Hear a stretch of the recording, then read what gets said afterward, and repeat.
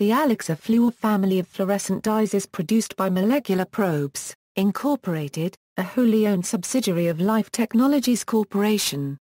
Alexa Fluor dyes are frequently used as cell and tissue labels in fluorescence microscopy and cell biology. The excitation and emission spectra of the Alexa Fluor series cover the visible spectrum and extend into the infrared. The individual members of the family are numbered according roughly to their excitation maxima.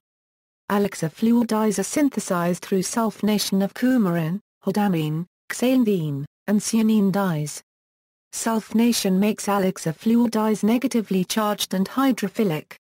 Alexa Fluor dyes are generally more stable, brighter, and less pH-sensitive than common dyes of comparable excitation and emission, and to some extent the newer cyanine series.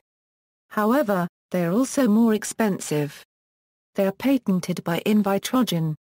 History: the Alexa Fluor dyes were named after Alex Haugland, son of Richard and Rosaria Haugland, the founders of Molecular Probes. The Marina blue dye was named after their daughter Marina. Dyes. Comparison with other dyes: while extinction coefficients are known, quantum yields and lifetimes are not. Comparisons with other dyes should be considered depending on the conditions used and performance needed. The Alexa Fluor series dyes are less pH-sensitive and more photostable than the original dyes from which they were synthesized. Brightness comparisons are also generally favorable. Comparisons with other dyes are less consistent, and also even more delicate, depending on the conditions used. A third party has compared Alexa Fluor 647 dye with C5, conjugated DNA. This study found that C5 is brighter, but less photostable than Alexa Fluor 647.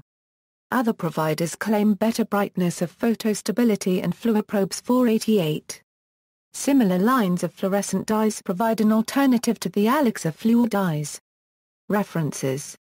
External links: additional data table with molecular structures.